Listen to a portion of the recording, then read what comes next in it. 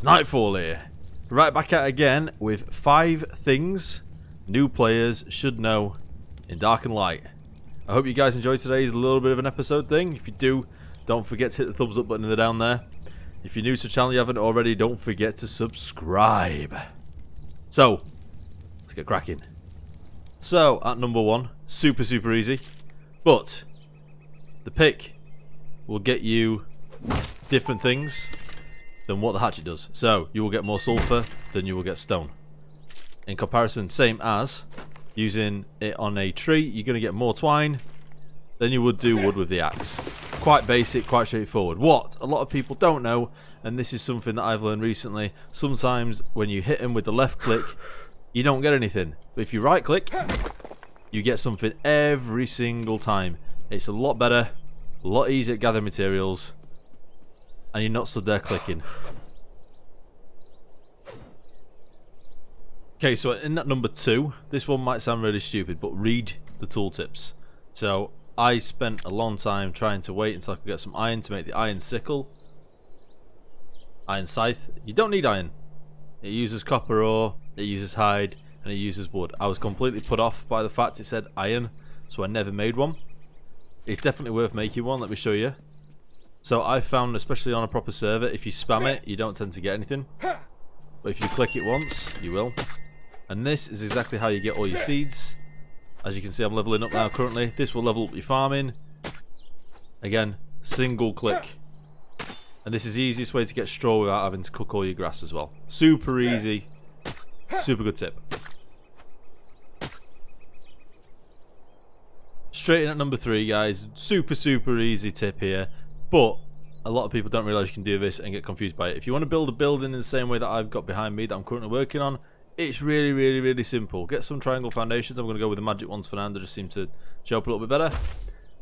All you need to do, get some triangle foundations. 3 by 3, making 6 in total.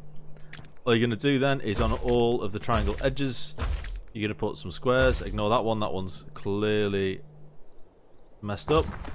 Chuck that back there. One there, one there, one there. And then fill in the middles with triangles. Super easy. All you would need to do, you have to just be careful, as you can see a few times it does clip elsewhere when you don't want it to clip. So make sure you get some extra materials when you're doing it. But all you'd need to do then onwards is to put another one there. 2 triangle foundations on either side of it.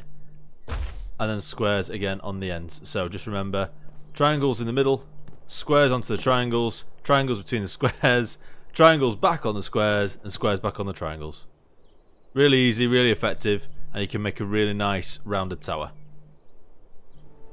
So my 4th tip, very simple but often overlooked, is where to find copper and iron and mithril. So I'm in a mountain, that's where the stuff is. It's easy.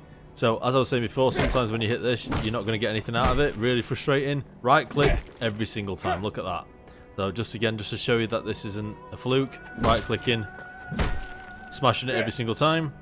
I'm just going to left click once. Right clicking, boom. So much more. So much better, and you can spam it as well. So, the copper is going to be copper colour, funny enough. Your iron, as you go up here, we're going to see some iron. It's going to be grey colour. And very rarely, you are also going to see some mithril, which is white in colour. I've got to be careful to avoid this dragon. That's on one of the mods that we're playing, because he will eat me. But yeah, there's some ironstone just up there, guys. You can see just there. So my 5th and final tip for all you guys is how to gamma. I think it's probably the most important thing that you should know how to do on this game. So as you can see, I've got a fairy here. The light isn't the best. I can't really see very far in front of me. But if you press the plus pad on your noon pad, the plus button, you can then gamma. And let's say we're going to gamma 3. You can see there's a difference straight away. Gamma all the way up to 4. You can go a lot higher. The standard gamma rate is gamma 2. So when it's 2 o'clock in the morning on your Dark and Light server and you haven't got a fairy and you're not sure what to do, just hit that plus button, type in gamma, and then pick a number. And that's it, guys. That is my top 5 tips for new players to Dark and Light, or for beginners to Dark and Light. I really hope you've enjoyed it. I hope it's been helpful. If you have, don't forget to hit the thumbs up button down there. If you're new to the channel, you haven't already, don't forget to subscribe as well. I do Dark and Light series. If you like watching some people play Dark and Light, check it over. Just go straight to my channel. I've got a full-on series going on there. And also, if you've got any comments, you'd like to see some more stuff like this, maybe a taming video or something, then leave us a little bit of a comment down there. Keep us safe, guys.